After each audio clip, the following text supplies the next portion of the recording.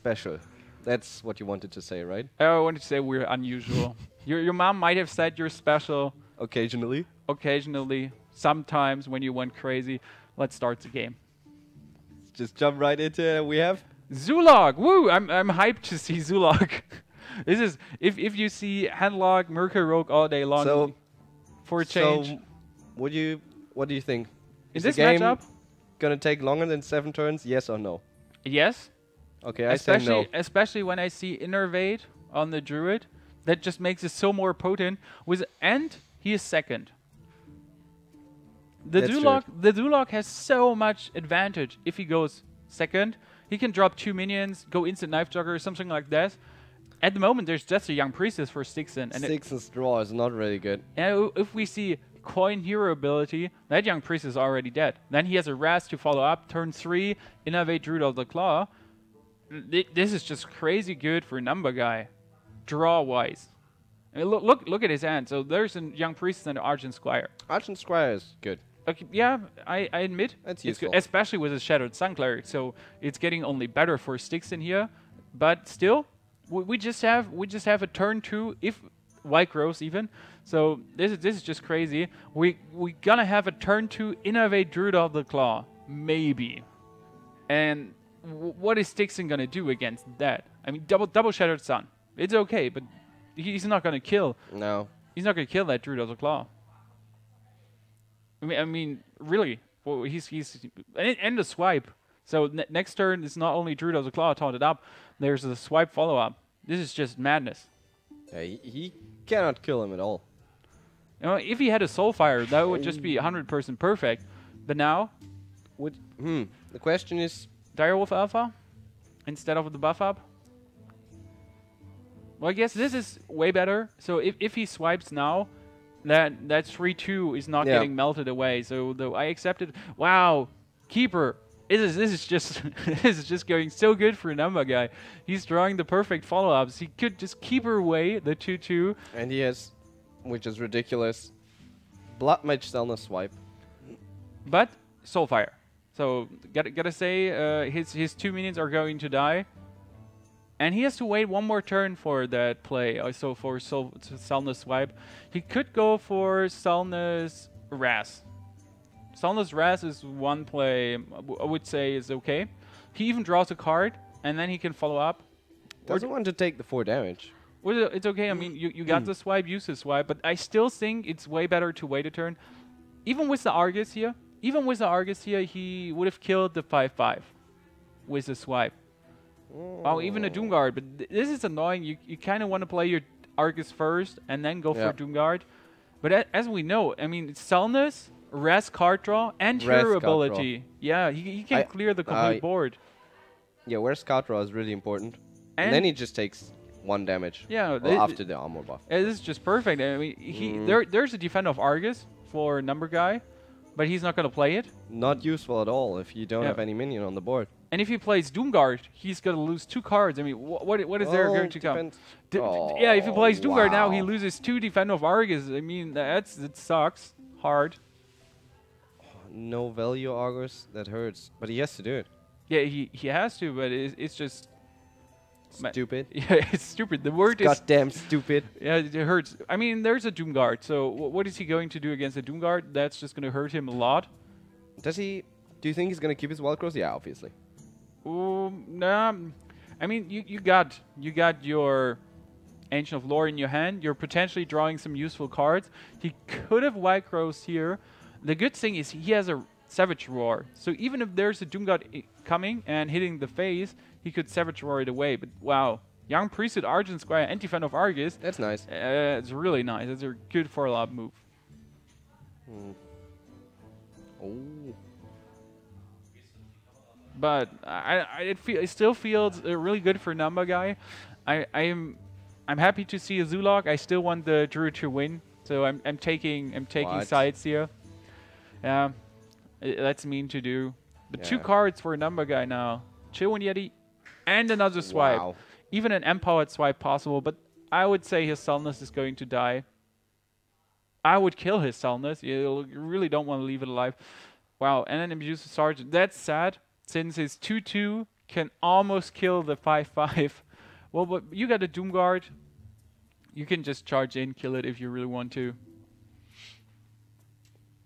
Still, this you go for the match, phaser trade. This is a tricky question. I would kill the Selnus, nevertheless, and even a Soulfire. How much damage is that? 17? 16. 5, 11, 15. So 5 plus 4 plus 2 15. plus 4, 15. Basic mass. Basic mass. We did it. Ching. There's a 5/2 left. It might just get swiped. Or not might. Will just get swiped. And there is also the Kodo. And that's so, I mean, that's just ridiculous. You play a minion which killed instantly another minion. So Kodo, having one Kodo is so much value. Well, especially in rush decks. Not only in rush decks, it's also so strong versus Almost Smiths or Acolyte of Pain, because you're not dealing damage, you're just killing. And you could, some people play a Black Knight, some play a Kodo. And for example, in this matchup, you could have used both in the end. So you could have Kodo'd one now and you could have Black Knighted. But it's often, as you say against a control area, you have a 1/4 minion, you have a 2/2, you have a 2, even a 2/2 Frothing Berserker, and with a White Rose. 2/4.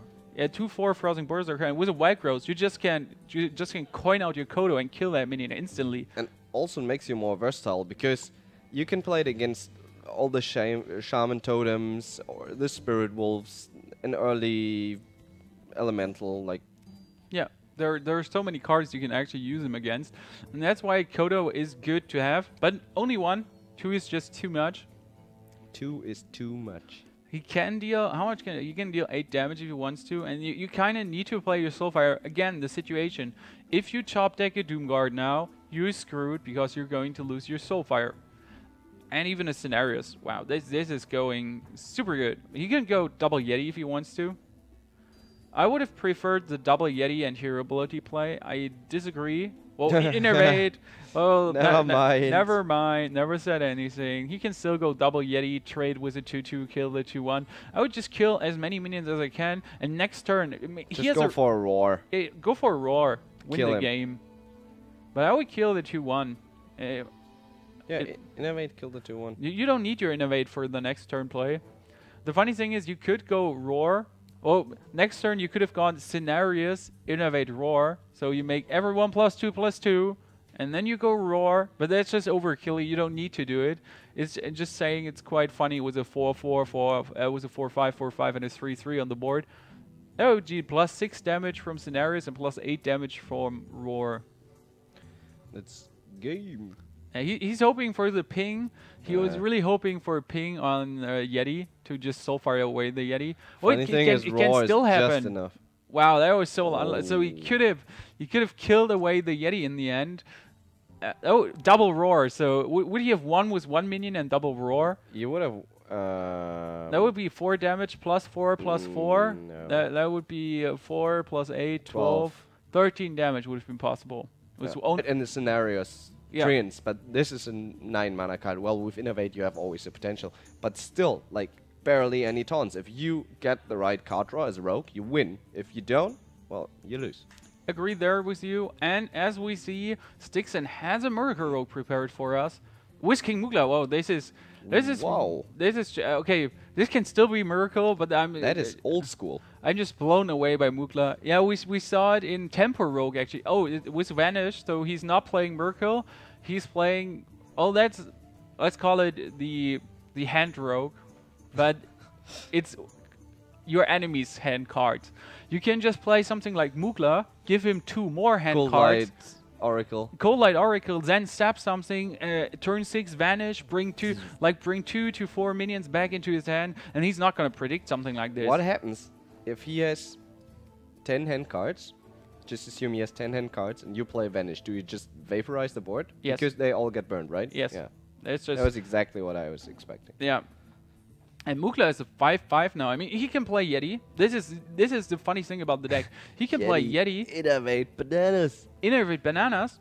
Potentially, it's not like even here. He gets a 3/4 out, and you can just sap it away if you want to and deal 5 damage.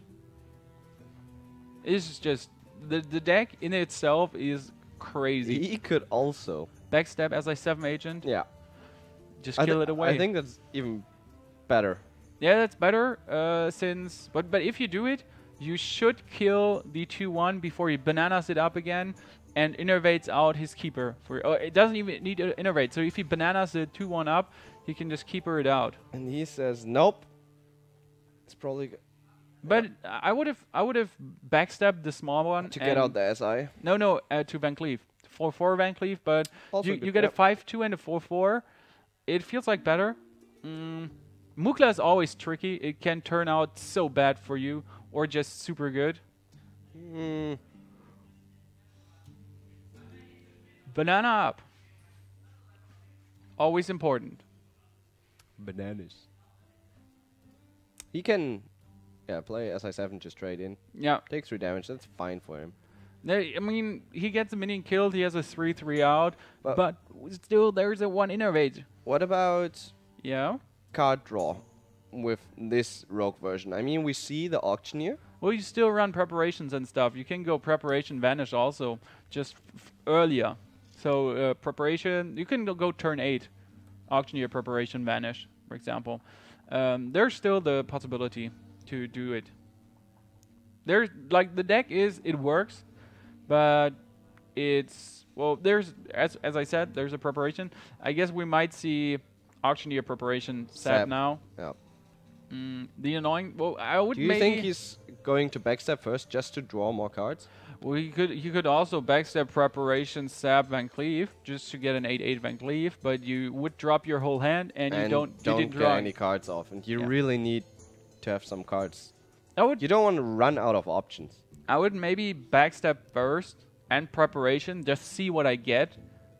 I would play my auctioneer, backstab, then preparation, see what I get, and let's assume you get an eviscerate after your prep. Would you use your eviscerate to kill the Yeti and keep your sap, or would you rather go for sap and force him to play a 4 mana minion again? Because what do we know? What does a druid have? What does he have? Like, it's mid range, okay? So there is no real big minion coming up, like 6, 7, 8 mana. Like the biggest thing is Ancient of Lore. Okay, he plays. You don't want to sap that.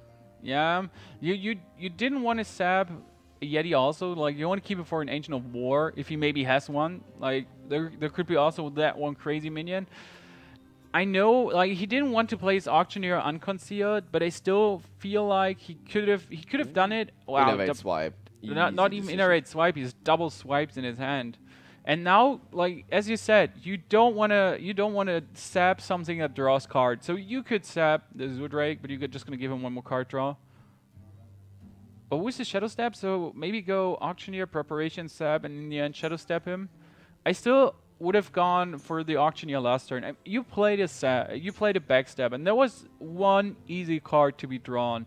You would have had your Shadow Step by now. I just feel it was a waste to not. Like 1 card. The problem is he has no damage, no option. Ooh, he Shadow Stabs it immediately. Oh. Well, that's interesting for next turn. He can play him for 3, and then not only now is the potential of auctioneer preparation vanish since he's on 7 mana. That's something that could happen, or not. But even for even for 2 minions, it's worth it. I mean, you vanish 2 minions and you vanish the auctioneer back in your hand, so you're getting the auctioneer to play. But the problem is he's dropping lower and lower. Like, he has no damage on the board, and he already used a Shadow Step. Like, how is he gonna kill Numberguy? Well, he could Deadly Poison up.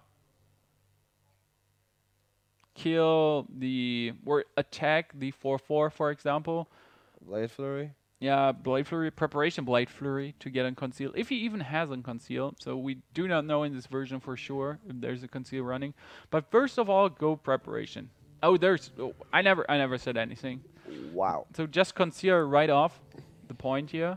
The main problem is you get 6 damage against you with a Roar. For example, with a Roar, like Druid of the Claw Roar now. That would be 4, 8, 10, plus another 8. That would be 18 damage and would be dead.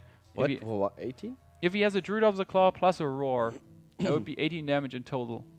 Just melting away everything you have. If he doesn't clear. Yeah, so you need to clear, but still, there's a 2-1 on the board, and it sounds stupid, but it's 2 damage. And Ragnaros, now he's looking super. If the 4/4 gets hit here by Ragnaros, this is just super sad. Even if not.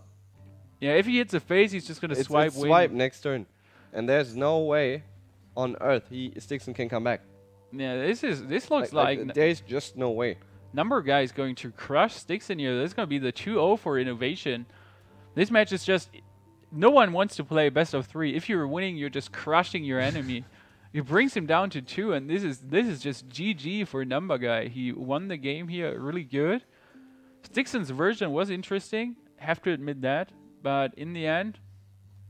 Maybe that sap play in the middle, where he didn't... Wait. He can... First of all, you're going to shift the 2-1. Or just play Flurry. Yeah, Fan of Knives. Like, he doesn't know there's a... Or you sap it. And you have to play another minion. So you want to have 2 targets for... Yeah. A second Auctioneer. This is just crazy if you get 2 out. So now you're going to play the SI and Cold Blood, because... What? You need 8 minions, dude! Well, like, we know it's over because this is white, but let's just assume we didn't know it. Maybe you should play SI7 just to have 2 targets. That would be 1 out of 3. That's just the correct play here. And Cold Blood. And Cold Blood. Just deal the damage you can, as long as you can. I mean, he would drop down to 18, and you get a Cold Light. So next turn, you're on 9 mana. There would be potential of getting Leroy and going extremely crazy. Well, not anymore. Numberguy just going to swipe. And he even drew a White Growth, so he could have drawn 1 more card. It's just good. Burns his face away. GG for